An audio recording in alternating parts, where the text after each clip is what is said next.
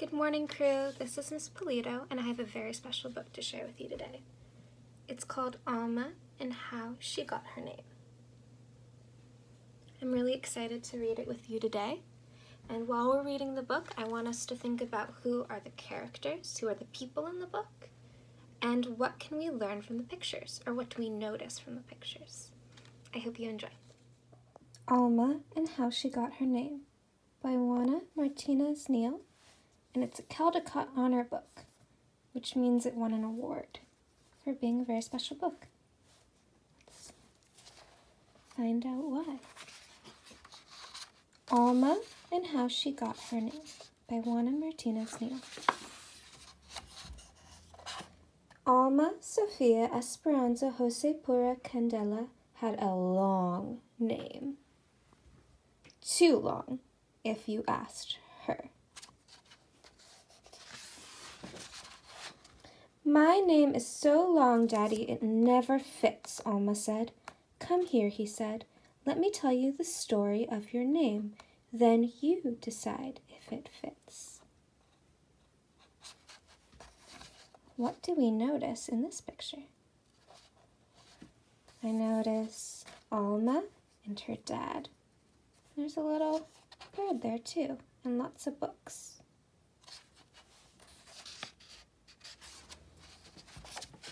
Sophia was your grandmother, he began. She loved books and poetry and jasmine flowers and, of course, me. She was the one who taught me how to read. And I think that is Sophia's grandmother.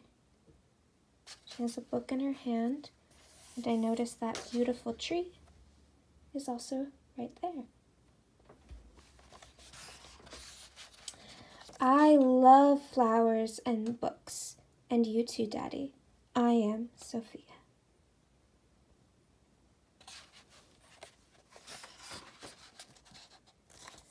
Esperanza was your great-grandmother, he continued. She hoped to travel, but she never left the city where she was born. Her only son grew up to cross the 7 seas. Whenever her sailor son went, so did Esperanza's heart. What do you notice in this picture? I notice lots of little things that look like they come from all over. Even though she never got to go there herself. The world is so big, Dad. I want to see it. You and me together. I am Esperanza. It says Estados Unidos. Oh, I see Tanzania, Nepal, Indonesia. I am Esperanza. Jose was my father, Alma's daddy said. He was an artist with a big family, like many people had back then. Early each morning he walked to the mountain and the plazas to paint everyday life. Sometimes I went along. Your grandfather taught me to see and love our people. Oh, I noticed that bird is there. What else do you notice in this picture?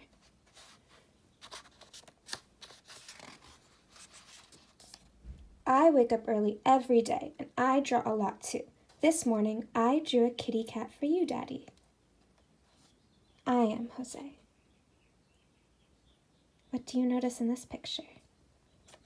I noticed that this says caballo, and it's a horse, or caballo, conejo, zorro, llama. Oop, and I see that little bird from before. Have you spotted it when I haven't noticed it? Pura was your great aunt. She believed that the spirits of our ancestors were always with us, watching over us when you were born. She tied a red string to your wrist, a charm to keep you safe. Hello, Pura. It's me, Alma. Oop. Do you notice that she has the red string on? Candela was your other grandmother. She always stood up for what is right. Escucha, piensa, Denuncia. Denuncia. What do you notice in this picture? I am Candela.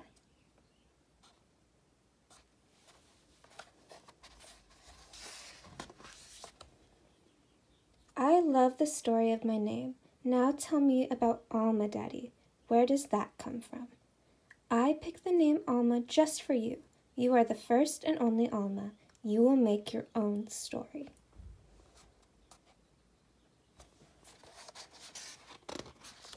Alma, Sofia, Esperanza, Jose Pura Candela. That's my name, and it fits me just right. I'm Alma, and I have a story to tell.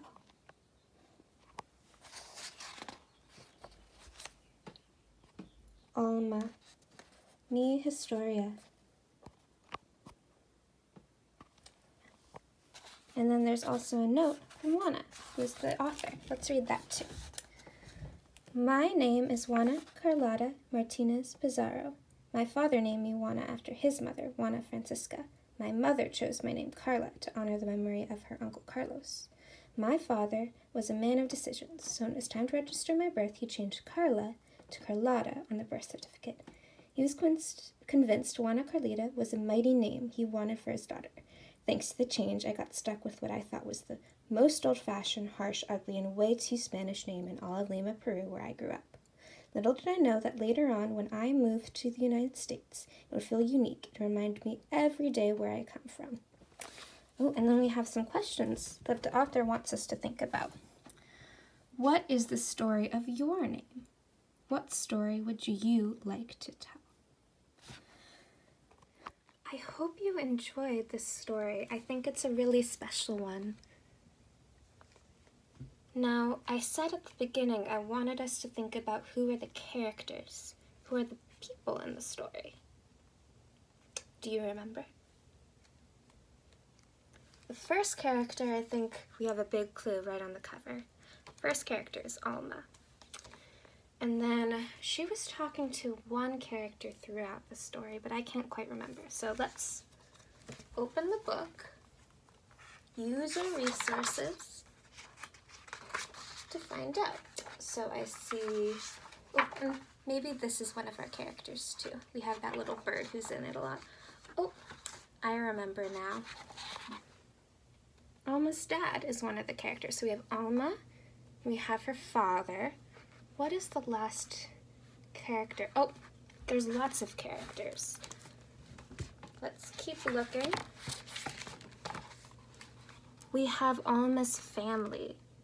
And we're going to learn a new word that we can use to describe her family. It's called ancestors.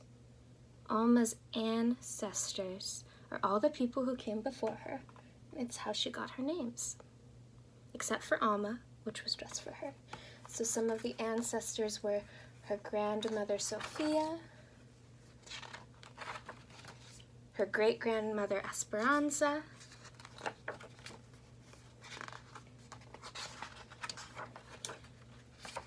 her grandfather Jose,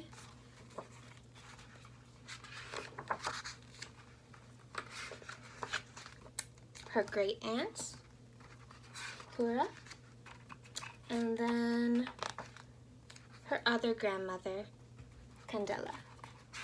So they were also characters in the books. So the characters in Alma and how she got her name are Alma, Alma's father, and Alma's ancestors. I hope you enjoyed this book and that you can think about why your name is special and where your name came from. I know it made me think about my name. All right, have a great day, crew, and we hope to see you soon.